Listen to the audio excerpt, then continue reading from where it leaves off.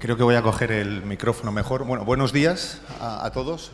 Veo muchas caras conocidas y la verdad es que me hace mucha ilusión. Bienvenidos al evento. No quiero llamarlo evento de Brexit porque el Brexit como tal no es algo positivo, pero bienvenidos.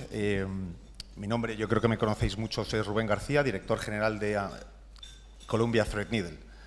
Y como dice el nombre, somos Threadneedle y somos Columbia, y Threadneedle, como bien sabéis, es una de las gestoras activas con mayor reputación en el Reino Unido. Estuvimos pensando en la oficina si merecía la pena o no venir a hablar de Brexit, que es un tema bastante complicado, y como sabéis, los temas políticos a los gestores a veces no les acaban de gustar. Y cuando elegimos esta fecha, hoy es 22, pensamos que quizás el 29 iba, bueno, si no una solución, íbamos a estar cerca de una solución. Como vimos ayer por la noche, si hemos aprendido algo en estos 3 años es que del Brexit es que no sabemos nada, o es bastante difícil de predecir. Pero lo que sí queríamos asegurarnos como gestora británica y con tantos años aquí en el mercado español es de por lo menos poder venir y daros nuestra visión sobre lo que pensamos que puede ser una oportunidad de inversión, ¿no? Con unas valoraciones en determinados sectores y compañías interesantes, con una libra, vamos a ver qué ocurre en estas próximas semanas, pero que creemos que es una oportunidad. Y para ello hemos planteado un programa, creemos interesante, con 2 ángulos completamente distintos. Hemos querido traer, por la parte institucional de la Embajada Británica, a Bill Murray, que es el consejero económico. Al pobre Bill le vamos a dar la responsabilidad de hablar de todo el tema político y el más complicado. Y por la parte de inversión hemos invitado de Threadneedle a Richard Colwell, que es nuestro jefe de la mesa de renta variable en UK. Gestionamos unos 22.000 millones de euros solamente en equity en UK. Y por la parte europea, a Steele, que es nuestra Senior Portfolio Manager de todas las estrategias pan-europeas, entendiendo pan-europeas, incluyendo a UK en Europa. Bueno, como europeo yo espero que se queden, no sé si hoy se van a quedar o no, parece ser que no, pero sí tenemos, creo, una agenda hoy muy potente. Voy a empezar, por lo tanto, invitando al consejero económico de la Embajada Británica aquí en Madrid, Bill Murray. Gracias por venir. Y lo que vamos a hacer en esta primera sesión es, nos contará Bill, digamos, desde un punto de vista institucional su visión, y luego vamos a tener unos minutos para que preguntéis todo tipo de cuestiones. Y posteriormente, en esta segunda parte más de inversión, nos comentará Richard Colwell y Anne Steele las oportunidades puramente de inversión. Muchas gracias. Thank you for coming.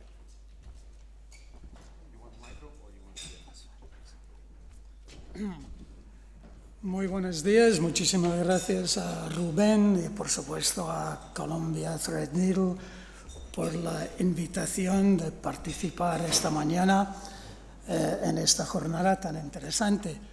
Doy las gracias, pero sé perfectamente que tengo un papel complicado.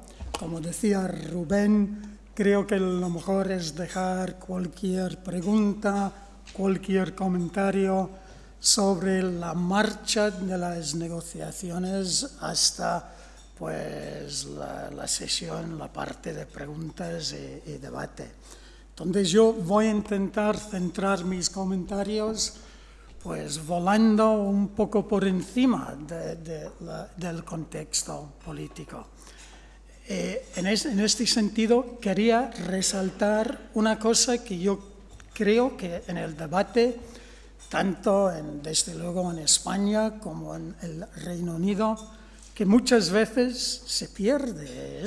La realidad es que el gobierno británico, el Parlamento británico, ha dejado muy claro que lo que queremos es un acuerdo. O sea, es cierto que según la legislación que tenemos ahora mismo en el Parlamento británico, si no hay cambios, vamos a salir de la UE de aquí a una semana, el día 29 de marzo. Pero también está claro que hay una mayoría aplastante en el Parlamento para seguir negociando y llegar a un acuerdo. Hace 2 semanas tuvimos una votación en este sentido para ampliar lo que es el artículo 50. El Parlamento votó por 412 en favor y 202 en contra. Esto muestra que el Parlamento quiere un acuerdo. El tema, por supuesto, es qué tipo de acuerdo. En este sentido, el Parlamento británico ha dejado muy claro que el acuerdo que llegamos, que firmamos en el mes de noviembre con la UE, no da garantías suficientes para conseguir su apoyo afirmativo. ¿Por qué? Por el tema famoso del backstop. Entonces, déjame hacer pues un paréntesis y intentar explicar brevemente por qué qué es el backstop y por qué es el obstáculo principal en estos momentos a llegar a un acuerdo. O sea, el backstop es una póliza de seguro. Lo que decía el acuerdo de noviembre es que en caso de no llegar a un acuerdo comercial después de nuestra salida, en el caso de que, tardamos años en negociar un acuerdo, porque lo que sí tenemos acordado es un periodo de transición hasta finales del año 2020. El backstop lo que dice es por entonces, si no tenemos un acuerdo, pues si todavía seguimos negociando, entonces se aplica una serie de condiciones a la situación de Irlanda del Norte. Estos son realmente que tanto Irlanda del Norte como el resto del Reino Unido siga siendo parte de lo que es la Unión Aduanera. Entonces, esto quiere decir que el Reino Unido siga dentro de la Unión Aduanera, con el añadido de que Irlanda del Norte va a seguir dentro del mercado único. ¿Por qué dentro del mercado único? Porque el mercado único lo que hace es garantizar la libre circulación de bienes, servicios y personas. Y que esta circulación es clave para mantener los acuerdos de Viernes Santo del 98 que realmente puso fin a los problemas en Irlanda del Norte. Entonces, para evitar una frontera física, una frontera dura, la condición era que Irlanda del Norte iba a seguir dentro del mercado anterior, del mercado único. Reino Unido, no. Esto en la práctica lo que hace está claro. Establece una frontera física no entre los dos Irlandas, pero entre Irlanda del Norte y el resto del Reino Unido. Políticamente, yo creo que es muy difícil, es muy complicado que cualquier gobierno, parlamento británico iba a aceptar esta condición. Entonces, esta condición ha sido realmente el escollo más importante en las negociaciones con Bruselas. Y que, por supuesto, que las negociaciones actuales están intentando llegar a un compromiso, llegar a un acuerdo sobre este tema. Tengo que decir que, por supuesto, queremos un acuerdo, pero como cualquier gobierno responsable, estamos preparados para el caso de un no acuerdo. Hemos activado desde hace ya meses planes de contingencia. Estos planes están muy avanzados en cuanto a intentar evitar trámites en las fronteras, en cuanto a garantizar los derechos de los ciudadanos europeos, y hay casi 4 millones que residen en el Reino Unido. Y que, por supuesto, hace 2 semanas publicamos la política que vamos a aplicar en el caso de no acuerdo en cuanto a aranceles.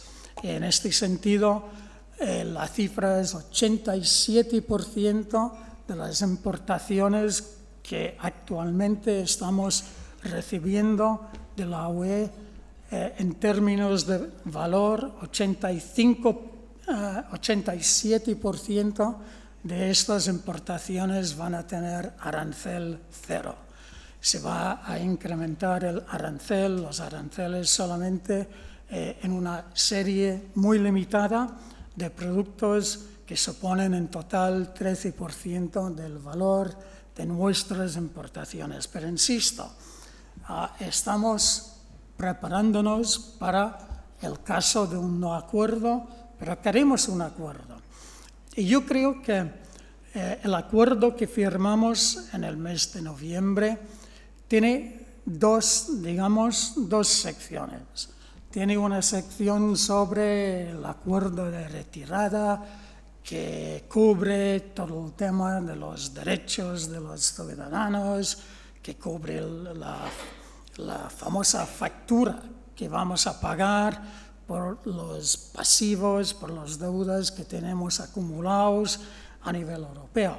Pero también en este acuerdo hay una declaración política. Esta declaración política lo que hace es sentar las bases para la relación futura en política comercial, política de seguridad, que vamos a tener con la UE. Es cierto que no es un documento que es vinculante en el sentido legal, pero es una declaración política.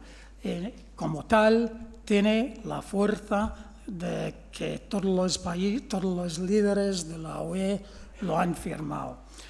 Yo creo que en este hay que estudiar con detalle. Son 26 páginas, pero ¿qué dice el acuerdo político? Dice que Reino Unido, la relación futura que vamos a tener en bienes y mercancías va a ser un futuro más o menos como la situación actual. Va a haber aranceles cero, no va a haber aranceles, va a haber trámites los mínimos en cuanto a controles en la frontera, certificados, papeles, papeleo. Esto es el acuerdo. El grado, digamos, o la ambición va a depender en este sentido en hasta qué punto Reino Unido está preparado, va a aceptar las normas comunitarias, pero nosotros hemos dicho claramente que en términos de bienes y mercancías vamos a aceptar plenamente el acervo comunitario. Entonces, en bienes, en mercancías, y esto cubre agricultura, nuestra ambición es que no va a cambiar la situación actual.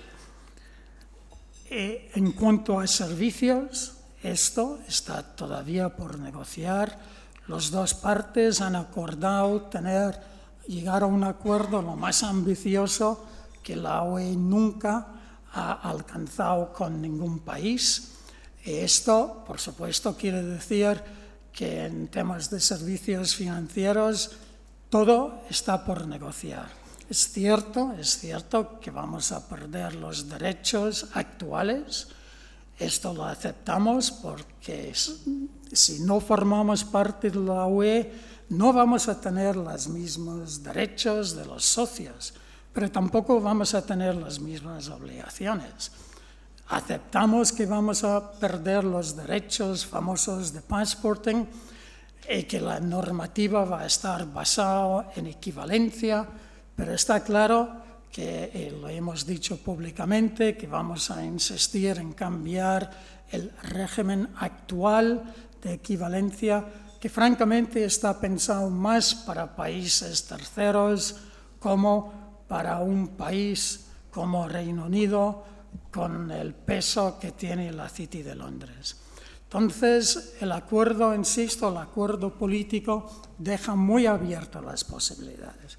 O sea, la UE decía desde el principio que Reino Unido no podría tener un traje a medida, un bespoke deal, como decimos en inglés. Bueno, el acuerdo político, francamente, es esto. Es un traje a medida que está por negociar. Estas son las muy buenas noticias. Las muy malas noticias son que todavía tenemos que empezar a negociar esta relación futura. Estas negociaciones van a ser largas.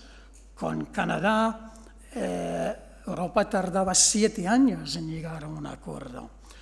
Nosotros, la verdad es que somos optimistas en este sentido.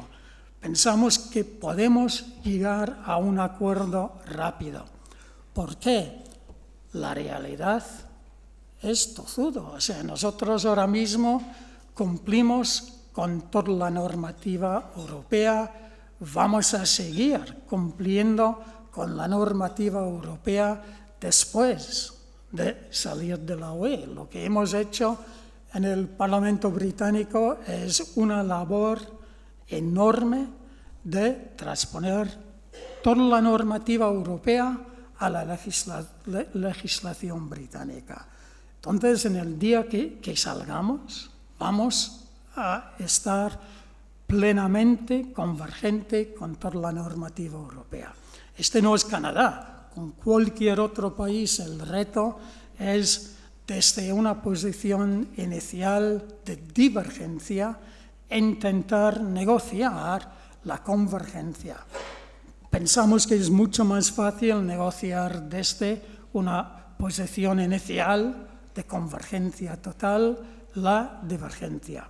Esto quiere decir que tenemos que sentarnos, tenemos que acordar pues, en qué medida en el futuro vamos a cumplir con la regulación europea. Esto, por supuesto, insisto, en la declaración política deja muy claro que en bienes nuestra intención es seguir cumpliendo 100% con el acervo comunitario. En servicios esto está por decidir. Habrá pues diferencias dependiendo del sector de la economía. Pero está claro que nosotros vamos a querer la relación más estrecha posible con la UE. Y que conste que realmente no quiero criticar. Esto no es una crítica a la Comisión. Estamos donde estamos porque los tratados no nos dejan sentarnos para negociar la relación futura hasta que hayamos salido. Lo que hemos hecho es intentar aproximarnos en sector bienes, donde, por cierto, tenemos un déficit con la UE de unos 100.000 millones de euros. Y dejar para el futuro la negociación sobre servicios, donde, por cierto, tenemos un superávit con la UE de unos 60.000 millones de euros. En fin, no he tocado para nada la situación política. Encantado de intentar contestar a cualquier pregunta sobre el contexto político. Muchísimas gracias.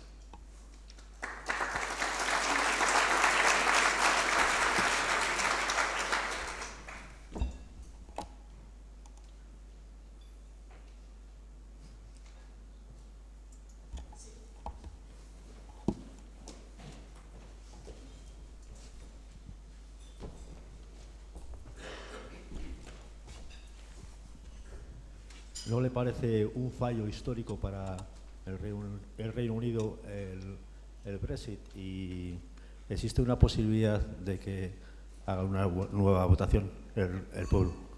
Gracias.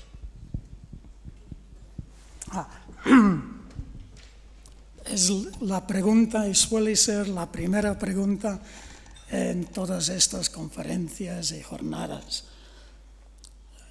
Contesto a título personal y lo veo muy complicado, lo veo complicado. O sea que no creo que en el Parlamento británico que haya una mayoría para un segundo referéndum. No lo creo. En la política nada es imposible, nada es imposible. Si al final acabamos con un periodo, si alargamos mucho tiempo el artículo 50, fijo que se va a plantear otra vez esta posibilidad. Insisto, a nivel personal, a título personal, no lo veo. En parte porque no hay mayoría en el Parlamento, en parte porque la verdad es que no tengo muy claro que la sociedad británica quiere votar otra vez. Tenemos una sociedad muy dividida sobre este tema. Entonces, ¿cuál sería la pregunta? Lo veo complicado, pero insisto, esto es una respuesta, es mi opinión, pero no imposible.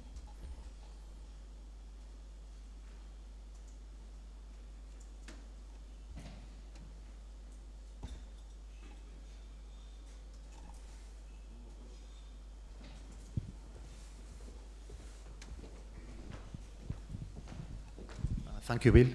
Si no hay más preguntas, vamos a pasar al tema de inversión. Bueno, gracias. Gracias por tus ideas sobre el Brexit. Voy a pasar ahora a presentar a Richard Colwell. Es nuestro jefe de toda la mesa de renta variable de UK. Richard Colwell ha trabajado con nosotros desde el año 2010. Y es además el gestor del UK Income Fund, que es uno de nuestros mejores fondos de renta variable UK. Thanks for coming, Richard. Richard hablará en inglés, ya que no habla tan bien como Bill español. Thanks for coming.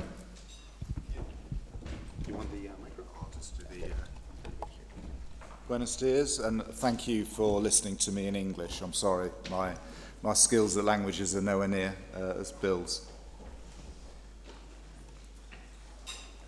So the title of my 30 minutes is "What are you running away from?"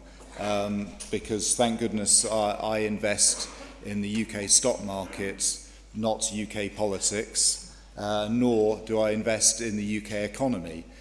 It is stocks and shares that are listed in the UK stock market, and I think there's some great opportunities. So in the context of what's been going on, I'll try and give you a view on how we're approaching that investment opportunity. So I've just put here a selection of kind of classic newspaper headlines that you're seeing both in the UK but also in the US.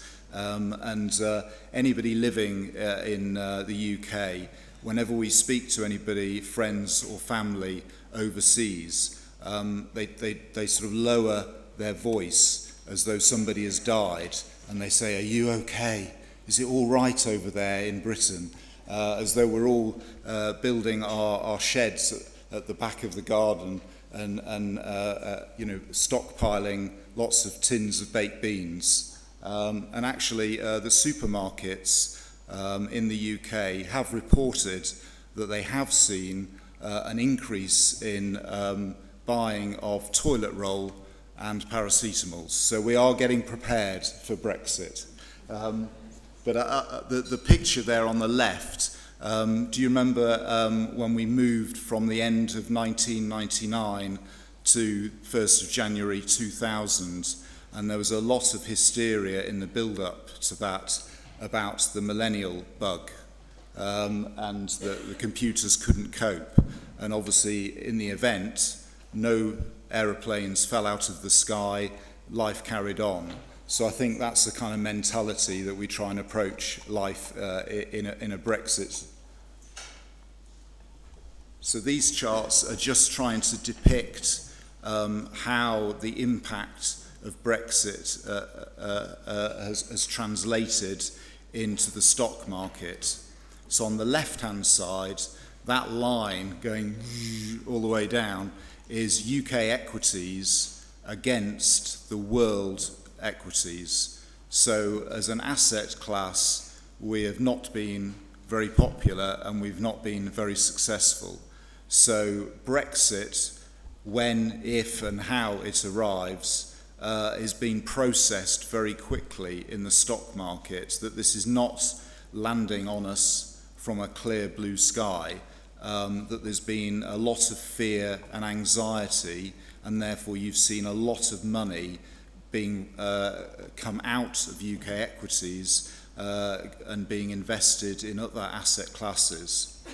And you can't see it so well on the chart, but if you've got the booklets on your desk, underneath that line chart, there are bars showing the magnitude of the underexposure of international investors to UK equities, and they are as underexposed as they were in 2008 when the UK banks were going bust. So you might think, oh gosh, Brexit is going to be a disaster, but there's a lot of misery already priced in, and that's why as an investor we think this is really quite exciting.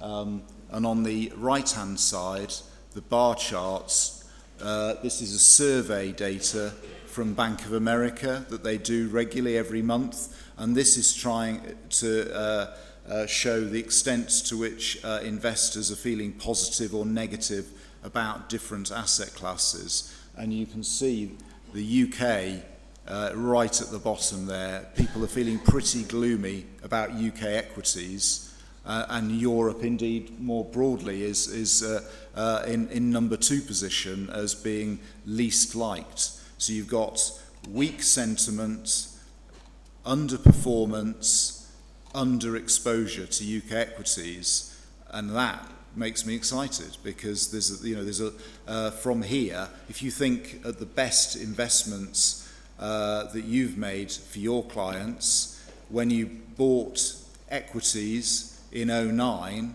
it felt pretty uncomfortable. You know, the world was about to end apparently, you know, the financial crisis. Or when you bought more in European equities in 2012 when we had the Greek issue, or at the end of 2015 when you bought emerging markets when everybody was worried about China reserves. So it's, you know, we do not invest in news flow, we invest in valuation, and often the peak anxiety is a good opportunity.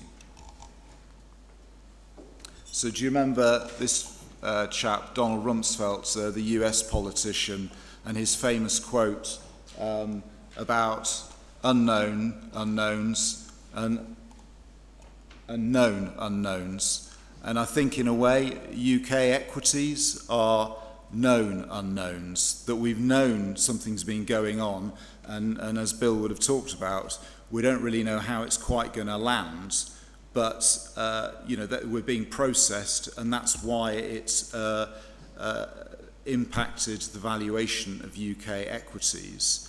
And I think actually what happened in world stock markets last year was a reminder that actually away from Brexit there are a lot of unknown unknowns that people had forgotten about and were caught out with. You know, the decisions of the Federal Reserve in the US on interest rates, the worries about China debt. There are lots of other issues in the world beyond Brexit, and we can get a bit insular in Europe, being preoccupied by our politicians. So I think that's, you know, a good way of thinking about it. And this is the kind of data I'm sure you've seen before, and you probably talk to clients about, and it's the idea that can you add value by market timing? No, you can't, basically, and that if you'd have correctly decided that the crazy Brits were going to vote for Brexit, then you probably would have sold all your equities, but that would have been the wrong decision, because the UK stock market rallied because of the weak sterling meant that dollar profits improved. Or if you thought Trump was going to get elected, you'd have probably thought that's not going to be good news. I will sell equities. Well, that would have been the wrong thing to do. So the chart on the right just shows you the magnitude of returns that you would miss out from if you were not invested in the 30 best days going back to 98. So I think that's quite an important message, that if everybody's saying, yeah, maybe UK equities is looking a bit more interesting, but I'll sit on my hands and I'll wait for clarity. Well, if you wait for clarity, it could be too late. I think, and it's a message that goes back to the Greece issue or the financial crisis, that you have to start leaning in, compounding in, putting money to work gradually. You can't wait for an event for clarity.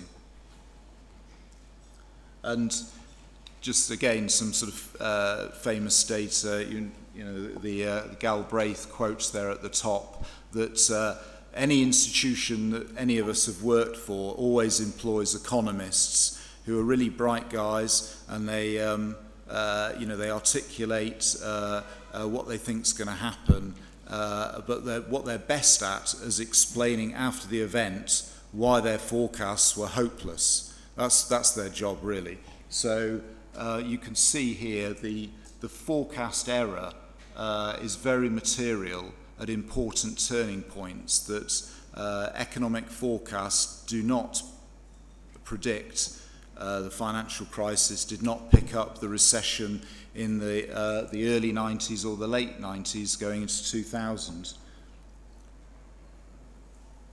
And this chart just shows you that actually, as a rule of thumb, if you invest in the economy which is forecast to have the lowest economic growth, then usually the next year, as an asset class, investment returns are good. So, you know, there's a lot of work being done over the last 2 years on the impact of Brexit, both on the UK economy and in Europe. And some of it might be useful, but I wouldn't overstate its importance or its accuracy. And obviously, famously, the Bank of England's governor, Carney, was very, very gloomy in his views of the impact of Brexit before the referendum, and more recently he's got his economists at the Bank of England to run some more scenarios, and you know, they made headlines last year just showing his fear of the magnitude of economic growth hit from a disorderly Brexit. And almost immediately, actually, that was sort of dismissed as quite, you know, poor quality analysis. It was assuming all things else are equal, the fallacy there, and you know, the magnitude of the hit he thought would be the same as the financial crisis, and it won't be. You know, so this does not help that sort of anxiety and fear that's built around UK equities. So yes, there are risks. Yes, there are scenarios which will mean economic growth is weaker or could indeed lead to recession. But the magnitude of some of the fearful forecasts, I think, are overstated. And I remind you of the previous chart that actually economic forecasting is quite a dim science. And when I talked earlier about the unknown unknowns, away from Brexit, you know, the big issue and the big driver of stock markets for 30 years really has been the Federal Reserve in the US. And you'll remember at the start of last year, Trump was very positive on the stock market in the US, reaching all-time highs, and it was all down to his economic policy. And then he quickly got a bit fed up with the new head of the Fed, Powell, starting to raise interest rates, which weakened the stock market. Powell politely did point out that stock markets do not equal economy, but in that context it's interesting to try and make sense of what's gone on more recently with the Federal Reserve policy. They've gone from raising interest rates to a normal rate, which was going to be over 3%. They've started to reduce their very bloated balance sheets with quantitative tightening, and which of those measures caused too much tightening and caused stock markets globally to fall at the end of last year. And we don't know which of the two, and nor do the Fed. And so there's been a huge U-turn, no more interest rates rises, and they're going to stop further quantitative tightening. So I'm cautious about that, that they're unpredictable, and that could change again. What have they seen in the data, or are they just being bullied by Trump? So I think that's one of the reasons why you've had this return of volatility in stock markets. It was interesting, you know, the VIX series that people quote as a measure of volatility. Between 2007 and 12, there were 5 occasions where the VIX went over 40.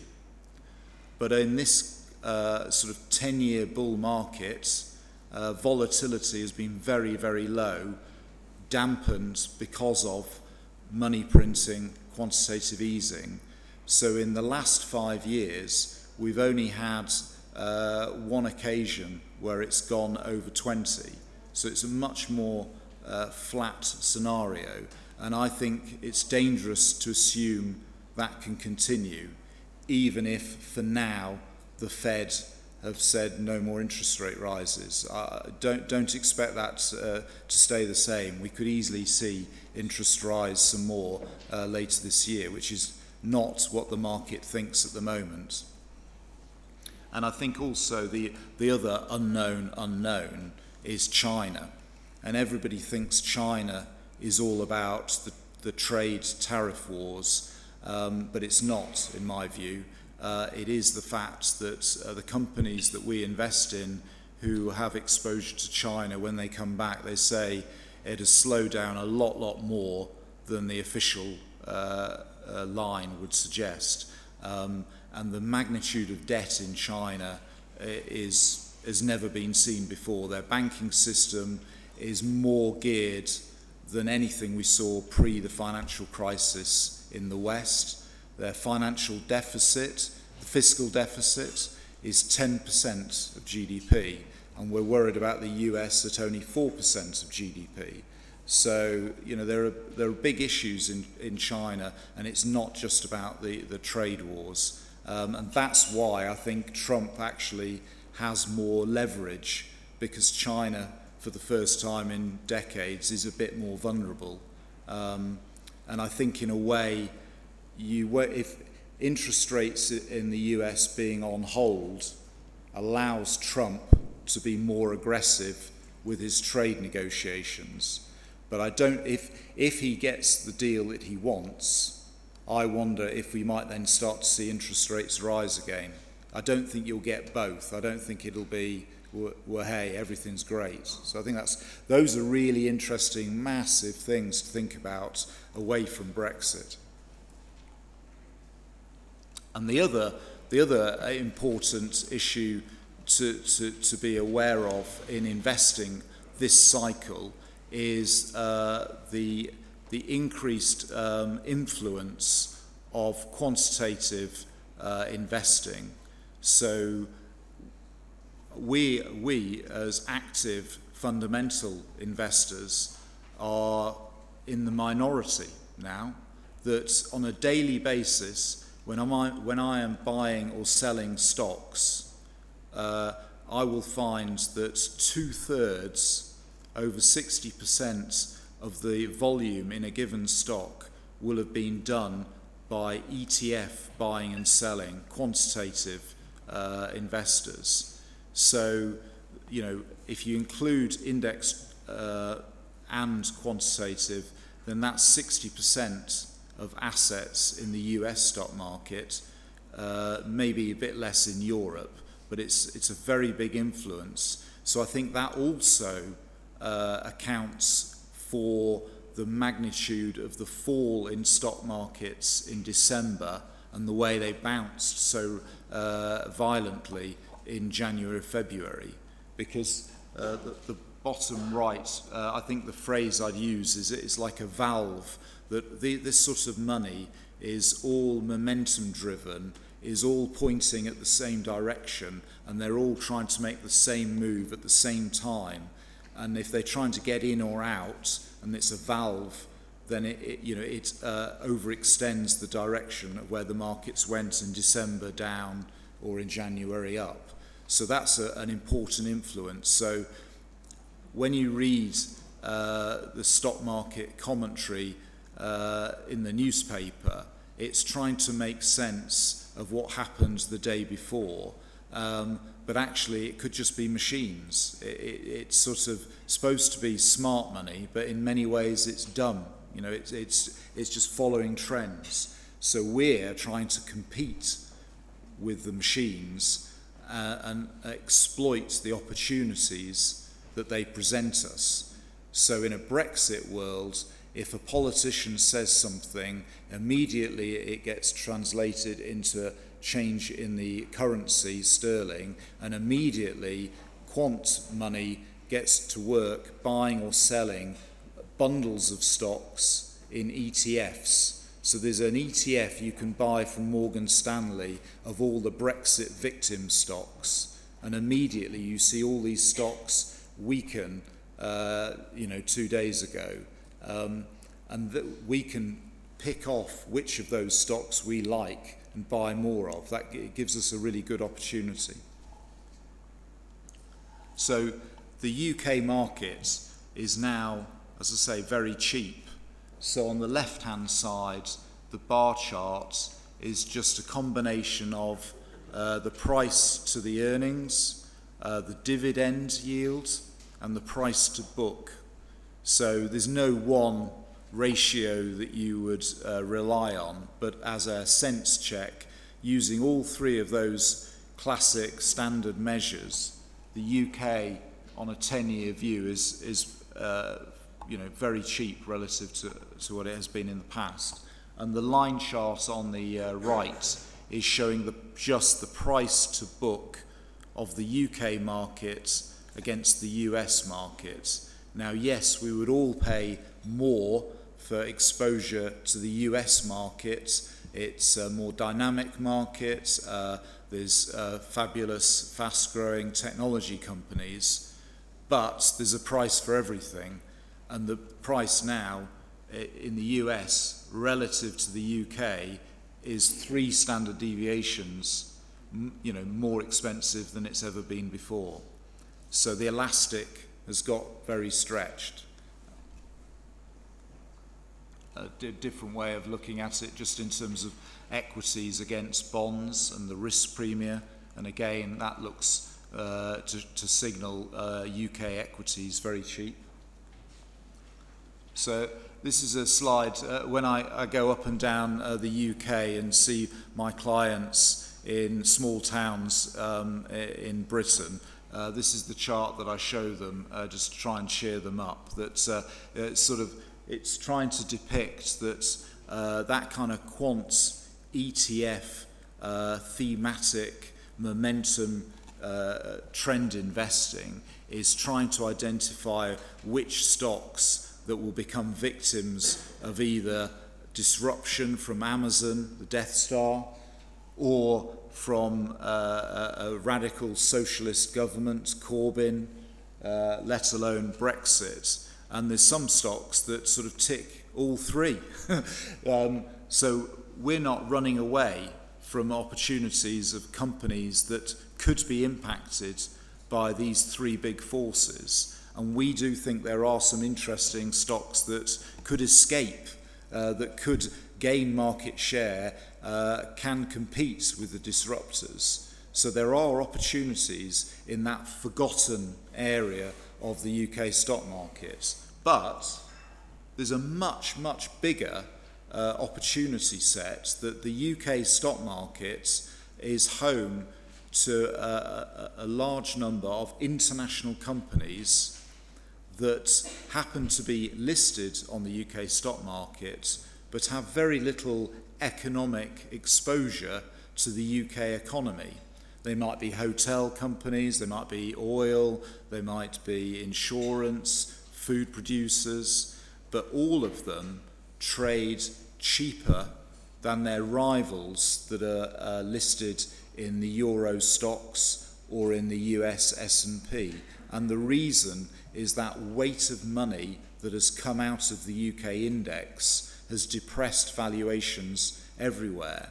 So you don't need to have a view on Brexit economically to be able to identify really good, cheap valuation opportunities on the UK stock market. And that's why in the UK you've got a big increase in the number of activists building up positions in UK stocks. They don't know what on earth is going on with Brexit, but the valuation cushion means that they are attracted to buying now in UK stocks. And I think as soon as we do get resolution, clarity at the next stage of this process on Brexit, then I do think we will have more corporate activity, more takeovers of UK stocks. So the chart on the left is a global data showing that the number of deals always is higher towards the end of an economic cycle, not at the start. So in the US, lots of companies, access to very cheap debt, their shares are trading at all-time highs. Maybe they're worried global economic growth is more uncertain. Great opportunity to augment their business is by buying a rival in the UK. So I do think we will get more deals, and that's an underpin of valuation. So there is a valuation arbitrage, and if investors ignore the UK stock market, then businesses, corporates and activists will exploit that opportunity. So I think I'm running out. Have I got any? I've got 10 minutes. I've got 5 minutes. Sorry, I'm going on. Brexit. I could talk forever. So just hopefully that's given you a bit of a flavour of how we're approaching UK equities and some of the bigger picture issues that are out there. If I just literally spend 3 or 4 minutes just sort of giving you a flavour of what I'm trying to do with my fund. So although it's an income fund, and it is, as Ruben said, one of our flagship funds, and it's been, it's got a long-term track record. Income as a strategy is well established in a mature market like the UK equities, but it's not all just about income and a dividend yield. That we want to deliver attractive total returns, risk adjusted obviously. So that's a different way of looking at the performance just year by year this cycle. So what's interesting is that for 5 years at the start of the cycle, having done relatively well insulating clients when markets were very weak in 2008, we actually were on the front foot. We were able to generate strong returns in rising markets, better than the index and better than other funds we compete against. The interesting thing in recent years, you can see it's more volatile. And that I'm relaxed about that. In a way, that's more normal. That the really famous investors through history with phenomenal track records, 1 year in 3, they underperform their index. To be an active manager, you have to do something different from the index, and that means there will be periods when you underperform. I do not want to have a fund that just rides the waves and does great every year in every scenario. The crucial thing is that when your level of conviction, your stocks that you are investing in do well, you need to have enough of them to make a difference, so that over rolling 3, rolling 5 years, you would build up an attractive return. So in 17, this fund looked to have not done very well, and there was nothing I was doing. It was just that the only thing in the UK market that was doing well was oil and mining stocks, which I have little exposure to. And in 18, it wasn't that I suddenly rediscovered form, it was just that the market, you know, in more volatile times, my type of fund that does not mimic the index showed itself to be more resilient, more differentiated.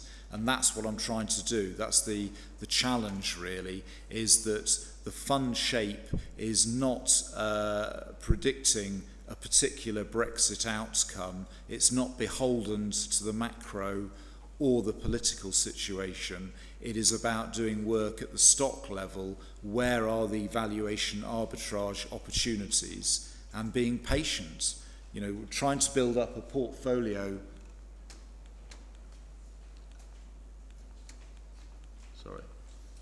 We're trying to build up a portfolio that has good balance. So I'm trying to identify interesting, unloved new ideas and build those up. But once they've started to improve as businesses and the share price rises, I will be happy to carry on owning them as well as they become compounders. So I get that combination, really. So that's important.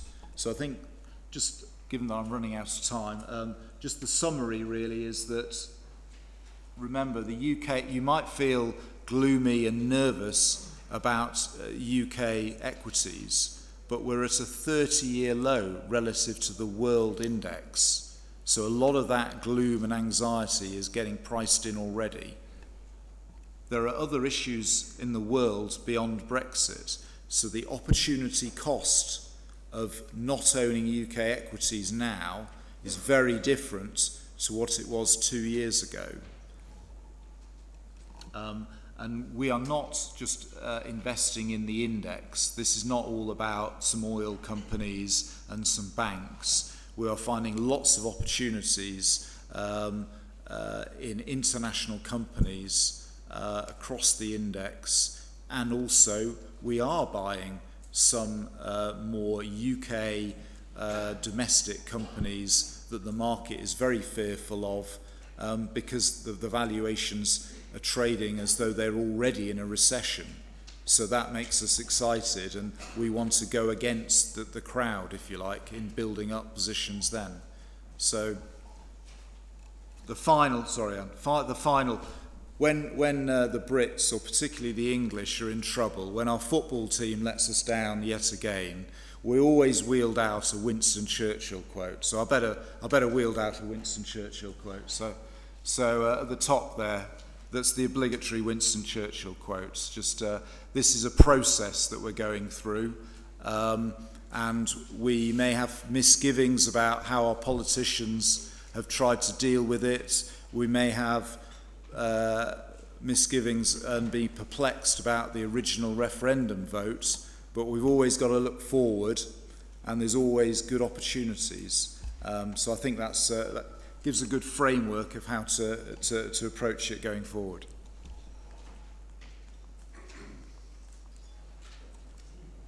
Thank you.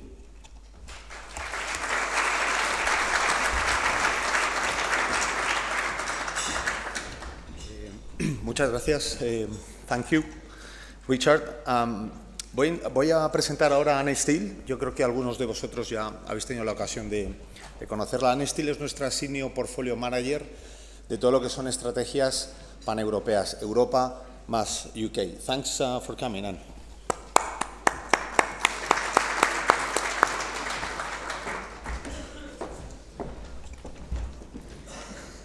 Good morning, ladies and gentlemen. I thought it was very interesting that we're sitting in the Wellington room. We've just had a quote from Winston Churchill, and as many of you know, Arthur Wellesley, who was actually the first Duke of Wellington, was not only a very famous soldier throughout Europe, but actually he too was a politician, and he was a Prime Minister not once, but twice in the UK. So a very auspicious day today.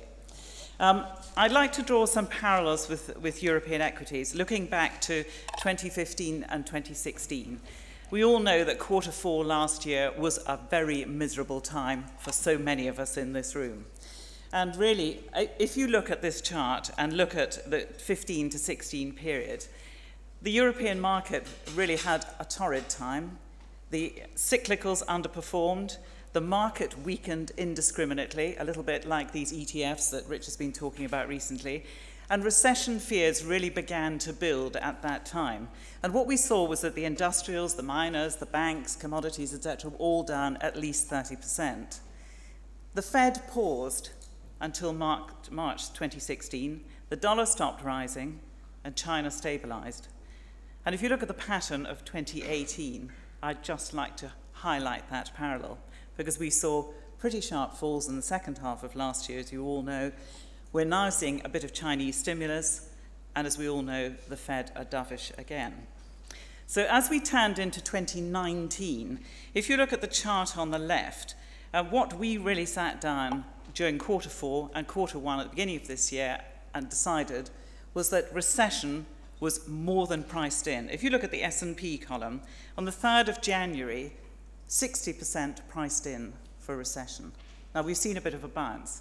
Recession was never our core scenario at the end of 2018, and we used that time to readjust our portfolios and become a little bit more aggressive.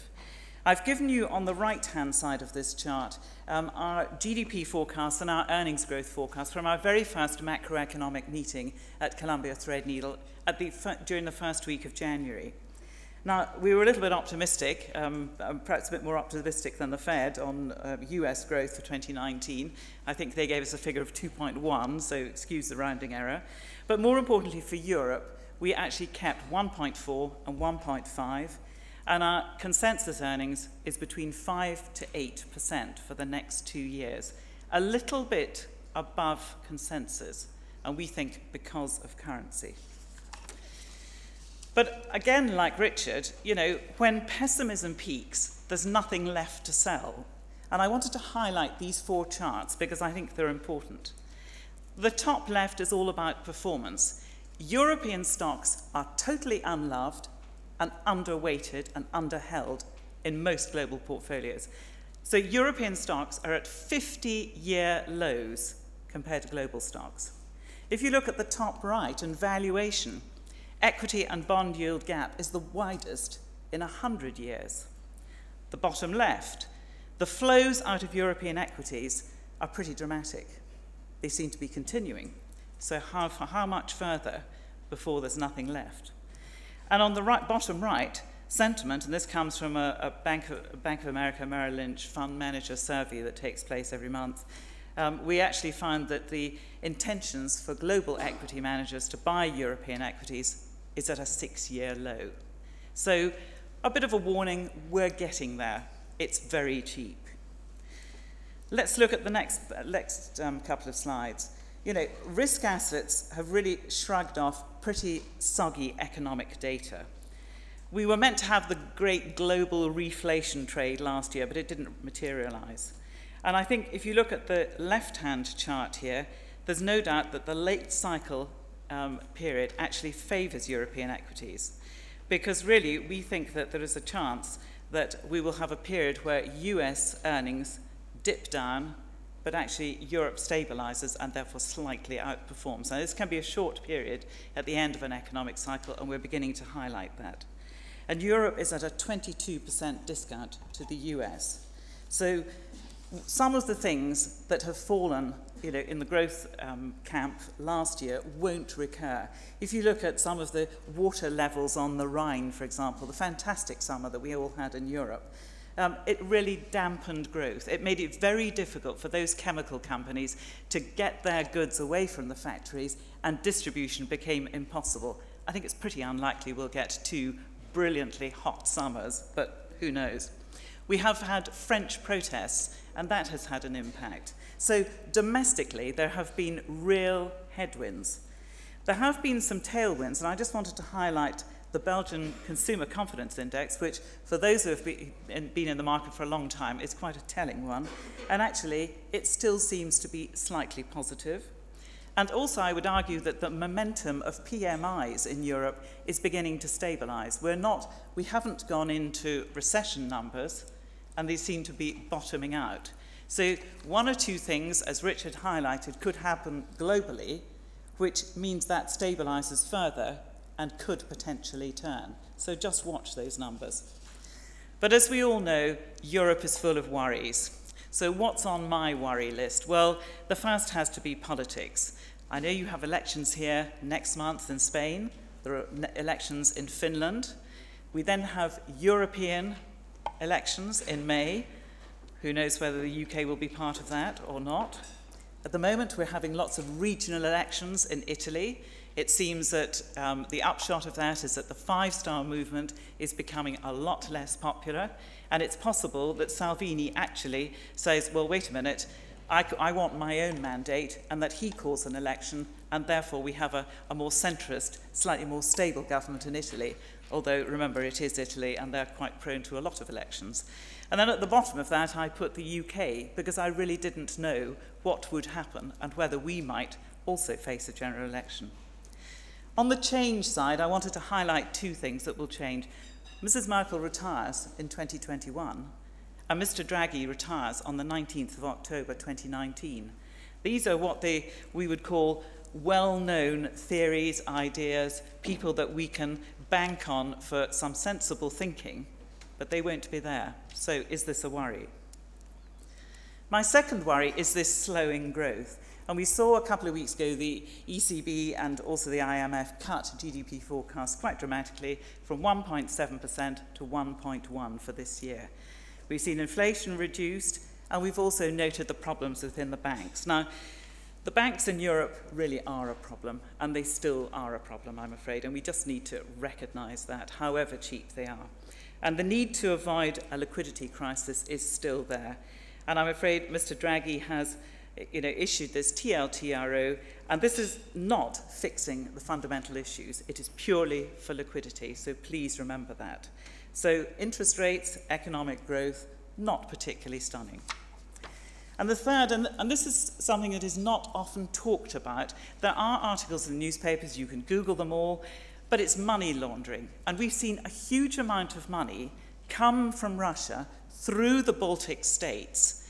And I found a figure of 20 billion that has been quantified already through 732 banks across 96 countries using shell companies amounting to 5,140. This is a problem. And we don't know where that money is ending up. It could be in real estate, Madrid, London, who knows? It could be Swiss private banks. Now, last year we all knew about Danske Bank and the problems there.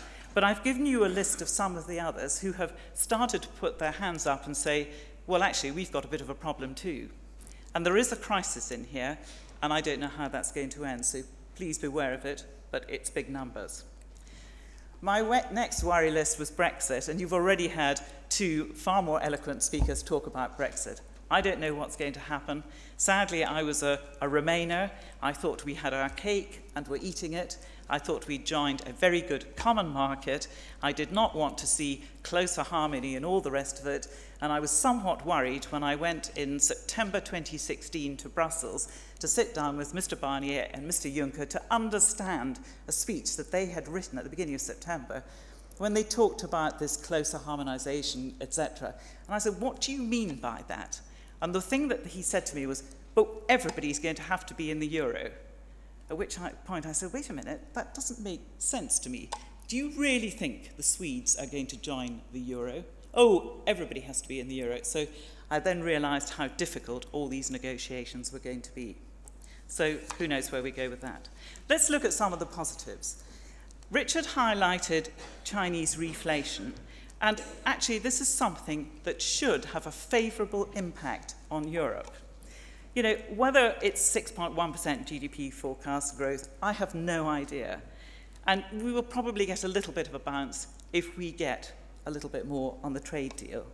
But when I look at the detail of the National People's Congress earlier in March, what the Chinese government is trying to do is to stabilize growth, to contain the risks, and to generate, and this was the new one, to generate urban jobs. And I think that's very key for part of that planning. So we've seen a 2-year drive of deleveraging. It's coming to an end. But we've also seen steps to help the Chinese economy. And this has an impact on us. Now, this is not the big bazooka that came out of China in the fourth quarter of 2008. But some of these steps are really quite incremental, and they are going on. In a command economy, you can do that. So we've had VAT cuts of 3% very recently. I know that $120 billion will be spent to help stimulate the high-speed rail and metro system in China. And they've also had 2 trillion renminbi of corporate tax cuts. Now, what does that mean in real money? Actually, it's worth about 2% of GDP. So there is help, there is oil on the wheels there. And how does that help Europe? Well, it favours consumer stocks. You know, when I look at the millennials in China, 65 to 70% have a flat. When I look at that in the Western world, for millennials, maybe 20% own a flat or a house. So their spending power is really palpable. And I can see that in all the luxury goods stocks. I can see it in Inditex. I can see it in Hermes, LVMH. And that is where it helps Europe. But also, if you look at the European index, with this stimulus coming from China, within the European index, we have fairly high weightings in energy, in materials, and in industrials. So you can see that perhaps Germany, some of the industrials there, might actually benefit. I've also put just a picture here because the details are clearly quite difficult. And, you know, when Mr. Trump came to power in 2016, he was really at that stage, and his fellow politicians were complaining about the trading practices. So what he did was he launched an investigation in 2017, and then he imposed, through various rounds, about $250 billion worth of tariffs. And these duties actually range from about 10% to 25%. And it's over a very, very wide range of goods.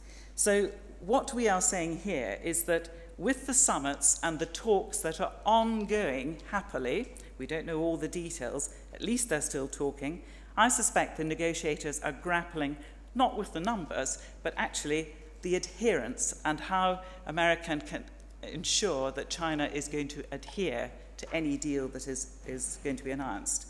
So if tariffs remain in place, actually it would reduce US GDP by about $1 trillion. So it affects the US as well. And I think it's really quite telling that we're beginning to get news through political and diplomatic sort of forces, if you like, that we could see something in either April or June. But if we do get this, stock markets do not like uncertainty, they don't like tariffs, and actually that would be a marginal positive. And I'm going to come back to the consumer because I'm going to say forget the Gilets jaunes. Paris in the spring really is lovely, and there is no doubt that many of the stocks there are benefiting from this. With lower unemployment, and it's still falling, I think in the UK it was a 70-year low number we got this week, and tourists coming from Asia, you know, stocks like Puma, like Adidas, the luxury goods stocks, but also the spirits stocks, Pernod Ricard, and Campari will also benefit. So really, I know Europe is unloved, I know it's under-owned, but it remains cheap. And look at that dividend yield. There are many stocks in Europe where I can point to dividend yields of 6 to 7%. Let me give you a couple of examples. You know, this is a 42 billion market cap company, Pernod Ricard. It's run with a CEO who's a family member, Alexander Ricard. And really what they've been able to do is be innovative. So you now find it's not just gins and whiskies, etc., that they're selling. So that within Beefeater gin, they are now selling, and I checked in the hotel here, they sell the blood orange Beefeater. So they're actually being innovative and really driving their sales through emerging markets and throughout Europe. And we think this is a company that has huge barriers to entry because aging spirits are difficult to replicate. So in our portfolios, we tend to have more of the spirits companies than we do the beer companies. I'm also going to highlight another company that we came across that IPO'd in October the 12th last year. And when I looked at this company, I was almost ashamed that I had neither heard of it nor understood what they did before. And it reminded me of the quality of Legrand that came to the market in 2004. And that's pretty rare in Europe. But Knorr-Bremse was run and has been built by somebody who is now 82 years old. He has one daughter who is on the supervisory board, but she doesn't actually want to run the company. Now, what do? They make brakes. They have 42% global market share in brakes for trains and for trucks. So they're not a big, expensive part of it all, but boy, is it important. Because if they don't work, there's a catastrophe. Their margins are over 16%. They've 35% aftermarket share, so very good cash flow. There is no debt. And given the stimulus out of China for high-speed rail and also in the US, there's no doubt this company is going to benefit. They spend about 6% of their sales on R&D, and they really are a leader in the world. So if it's one you don't know, as I didn't, I would encourage you to go and look at it. Moncler is a company that I have always been invested in since IPO, and I very much am in awe of what Remo Ruffini has done. He bought this company 15 years ago. He quoted it about 5 years ago. And really, what he's been able to do is stretch a brand and build a brand globally. You can see the sort of puffer jacket that is typical and what everybody knows of. But actually, last year, he also did something that was pretty spectacular, because in luxury, you have to have newness, you have to have freshness, and you have to execute extremely well. Well, he employed somebody 2.5 years ago called Roberto Eggs, who came from LVMH, and he is absolutely a master at this. And last year, they announced at their Capital Markets Day something called the Genius Collections. And once a month, they hand out to an eclectic outside designer to do some sort of range for them. And if you go into their stores, you will see this. Now, what it's done is actually hugely increase the footfall by about 30%. 70% of all the goods sold in Moncler are to first-time new buyers. So it's stretched this brand. Longer term, I wonder if he might become an aggregator. He might pick off another brand and bolt it on. I don't know. I did go and sit down with himself, his wife, and one of his sons to look at the strategy for the longer term. But actually, I came away thinking there is a lot more mileage just being at Moncler. And really, on 21 times, it's no more expensive than the sector. So one I would still want to be long of. And my last stock to talk about is Sika. This is a Swiss company we've been invested in for 19 years. And I spend quite a lot of my time looking at ESG, simply because I think if you're looking at any company, you need to look at the 360-degree view of it. It's a 20 billion market cap company now, and it's a world leader in chemical construction. And I was horrified when I came into the office in December 2014 and saw that the family who owned, it was the third generation of the family in the company, who owned 17% of the shares and 52% of the votes, had, unbeknown to the board, sold that controlling stake to Saint-Gobain. And needless to say, the share price came down. And I thought, this is not right. Because actually, when I looked at Saint-Gobain over the previous 10 years, you would have had 21% returns. In other words, a whole lot of losses and a few dividends thrown in. When I looked back at what we'd achieved in Sika, I thought this is a faster growing company that needs to remain independent. So a couple of days later, my phone rang, and I had a call from the Bill and Melinda Gates Foundation. And he said, because I knew Michael Larson, CIO there, and he said to me, Anne, I can see on the share register you're one of the big holders. And I said, yes. And he said, well, what do you think of the deal? To which I said very politely, not a lot. And he said, well, what are you going to do about it? So I said, well, I don't know, but I'm going to go back and look at the Articles of Association and to see if there's a bit of wiggle room for us to renegotiate this, because it was only the family who were going to get a huge uplift and not the rest of the shareholders. So after some discussions with Michael, we formed a concert party with Fidelity and the Bill and Melinda Gates Foundation. And for the next 3.5 years, we fought this deal. And it took quite a lot of investigating, quite a lot of time, number crunching. I spent a lot of weekends working on this. And actually, we had a resolution last year.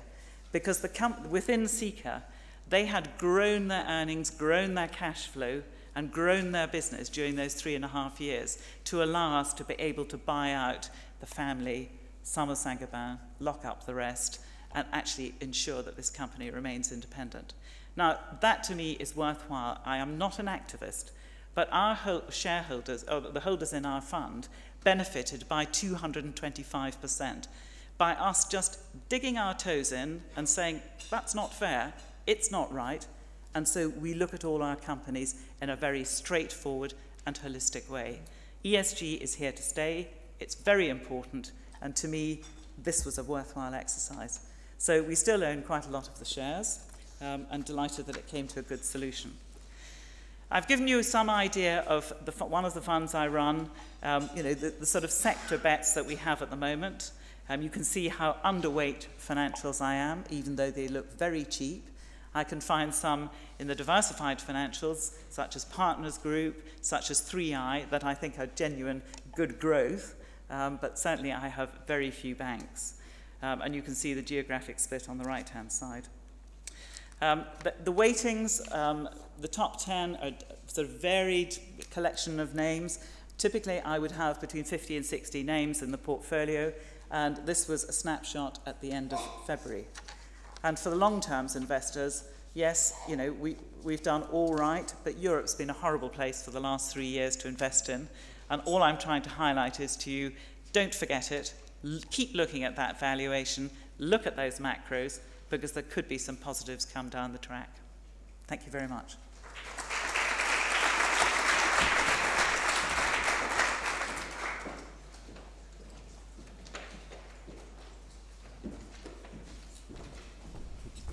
Thank you very much, Anne.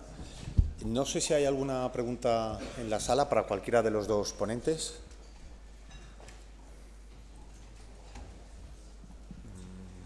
Parece ser que no. Bueno, muchísimas gracias por vuestro tiempo.